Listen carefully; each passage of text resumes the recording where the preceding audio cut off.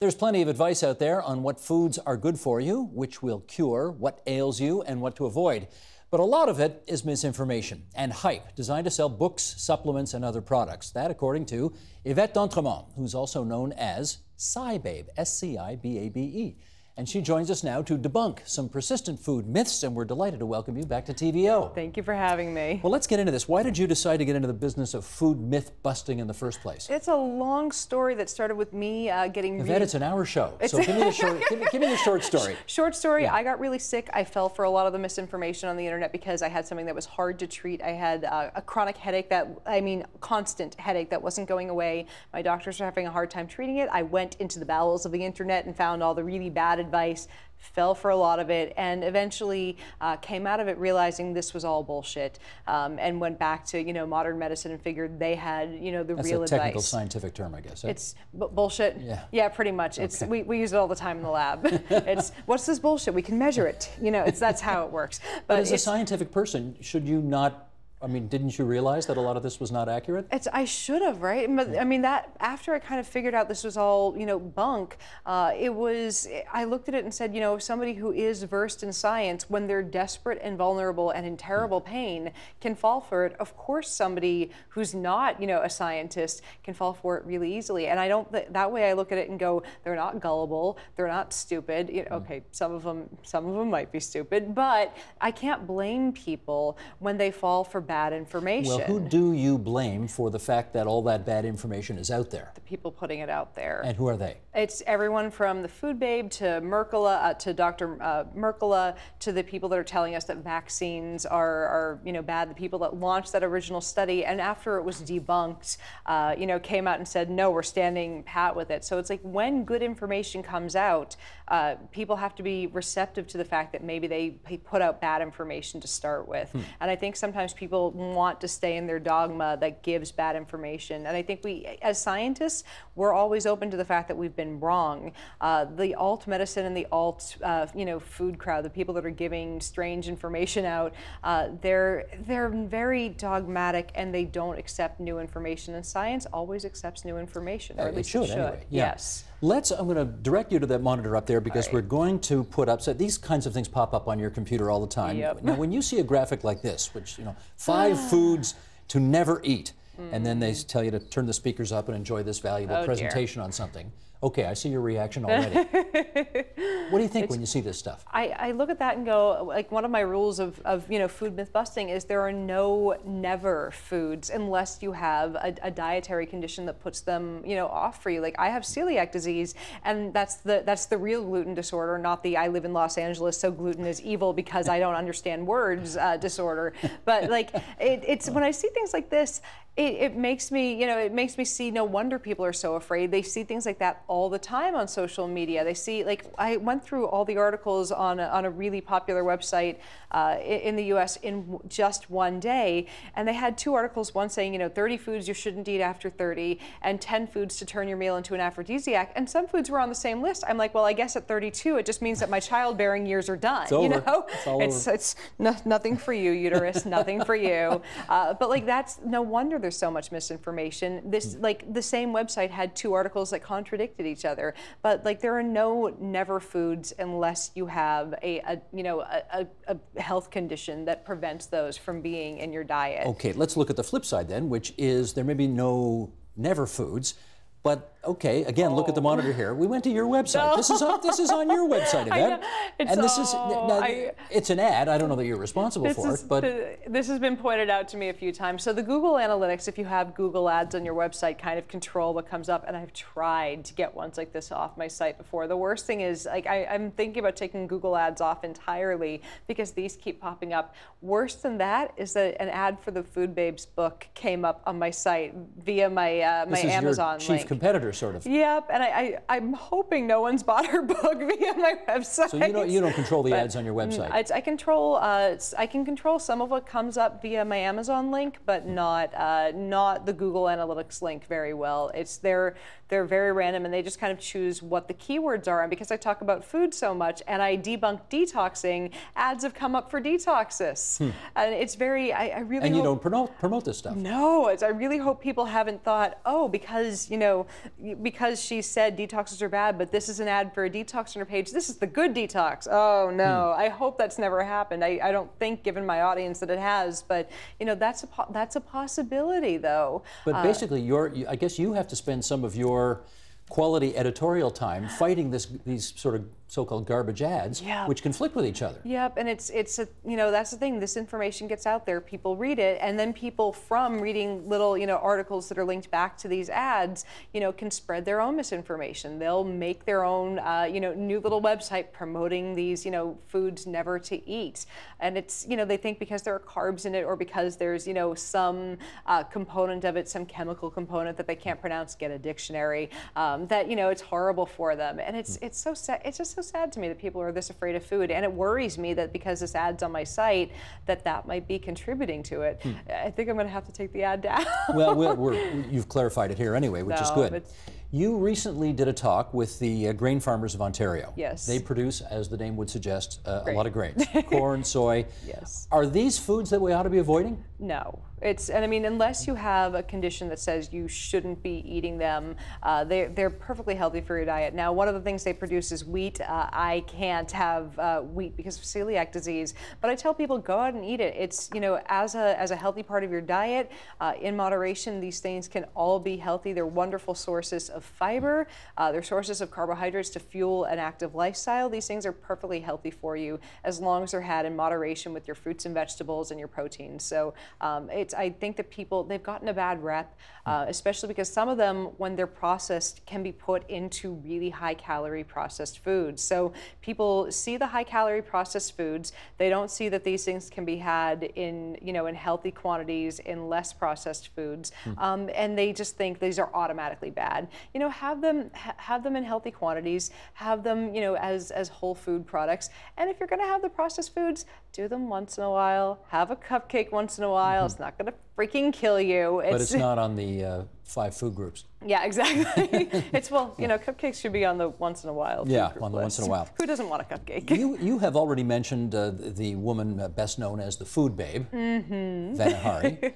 And one of the things I gather you object to is her use of the term addiction when describing things like sugar. Yeah. Can you be addicted to sugar? It's not from what I've seen, because here's the thing, sugar, whenever they say sugar is addictive as cocaine. No, cocaine is a drug. Sugar is a carbohydrate.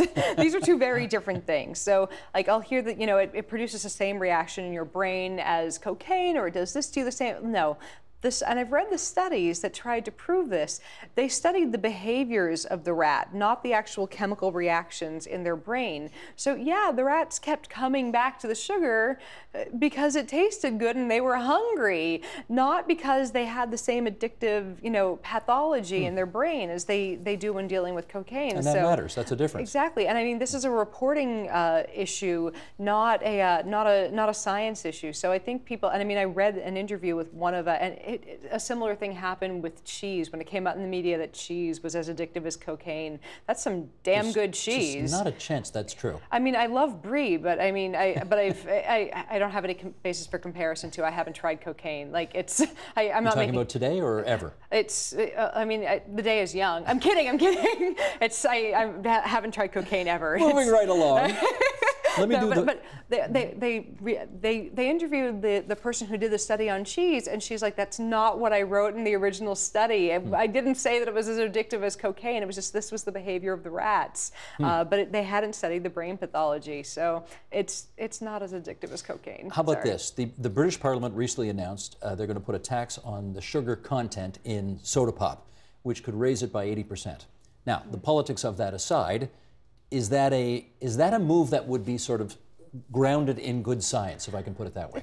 I'm not sure about how the legislation is going to play out, because I think people who really want that soda are still going to drink it. But I also think that, if you're trying to curb obesity and trying to change behaviors, it could work. I think I'm curious how it's going to work out in the long run. I just don't know how the legislation will work in comparison to changing behaviors. But if the theory is lower taxes on good things, raise taxes on bad things. Is it consistent with that approach? It could be. I mean, it worked on cigarettes. It might work on sodas, but I'm like, soda isn't the only contributor to obesity. There are a lot of other things that people eat that make them fat. It's just, soda is one thing that we've kind of pinned it on as this being bad. People are not just getting fat on sugary sodas. Should do it on donuts too, then. Please don't tax the donuts. But it's like, here, who are you going to punish? Like, I get it that that soda is not a wonderful source of nutrition, but I always err on the side of letting people make choices and informing them so that they'll make better choices as opposed to taxing them. But that's just maybe me being a nutty American. But who knows? You're not a nutty American. You're a nutty Canadian, aren't you? It's my relatives are all from Nova Scotia, yeah. So go West Pimlico.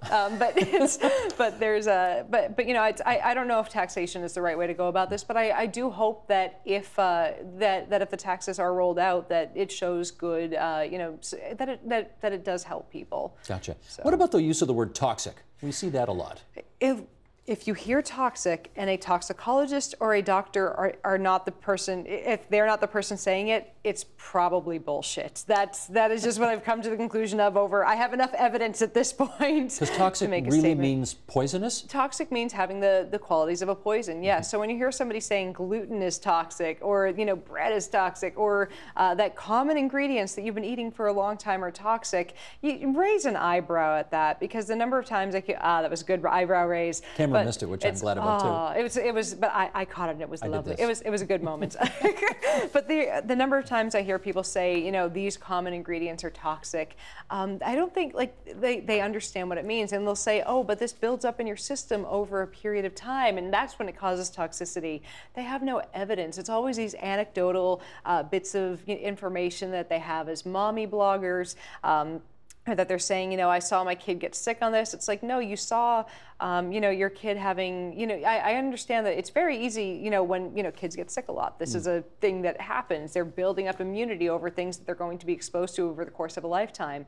But when parents think it's because of something in the GMOs or something in the vaccines or something in, more often than not, you got to eat 100,000 hot dogs to have enough bad stuff in your system to hurt you. Exactly. They think it's something in these things that are common, but just they seem a little suspicious of it.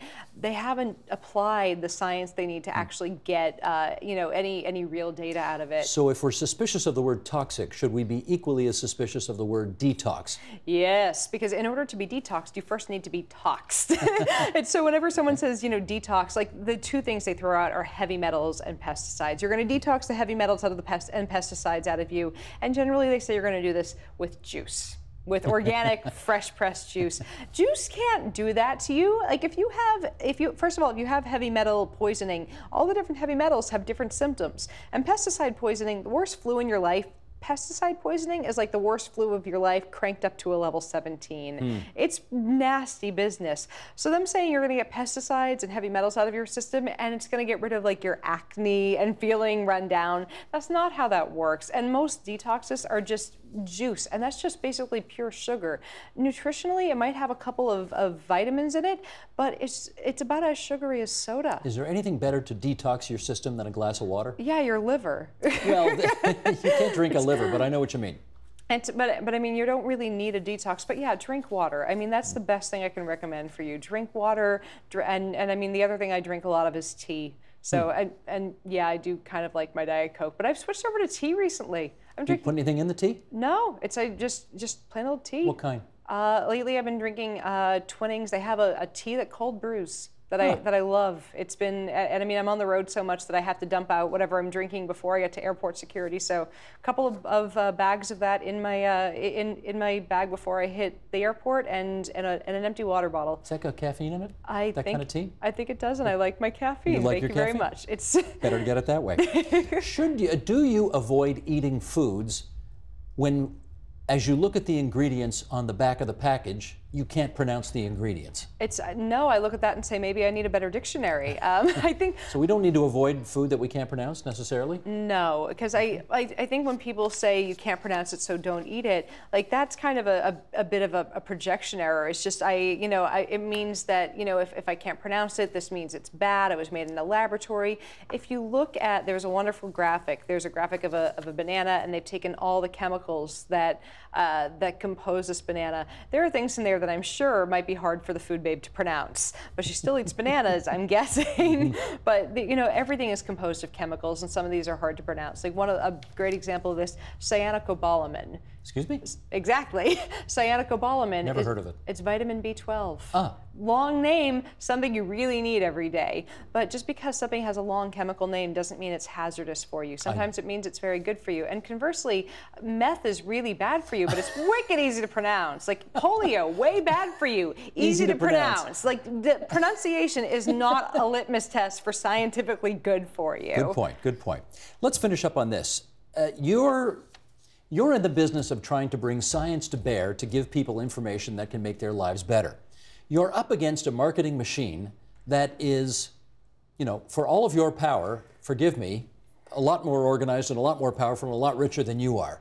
True. How do you win a war against hyperbole? For as serious as they take themselves, being able to make people laugh brings people to the information. And I think if you can, like during my off-duty hours, I'm not reading scientific studies. I'm watching South Park. I'm watching Penn and Teller's bullshit. I'm watching Inside Amy Schumer. I'm watching, I'm watching things that make me giggle and make me smarter about the world around me and make me think. So if I look at that and go, okay, if that's what I'm watching, and I'm a serious scientist, maybe that's what other people want too, who aren't scientists. They want, to be entertained. So if I can take my goofball personality and throw it onto paper, people are going to come, my website's tagline is, come for the science, stay for the dirty jokes. I know some people come for the dirty jokes and they get a little smarter during the day. That is true, and I'm deeply concerned that you've got me on the verge of being fired here by having you on this program. But anyway, no. It really was a delight to have you here. Next time you come, just remind me to warn the viewers about the X rating ahead of time. That's Yvette d'Entremont, Sci Babe, as she likes to call herself. Thanks so much, Yvette. Thank you for having me. Help TVO create a better world through the power of learning. Visit TVO.org and make a tax-deductible donation today.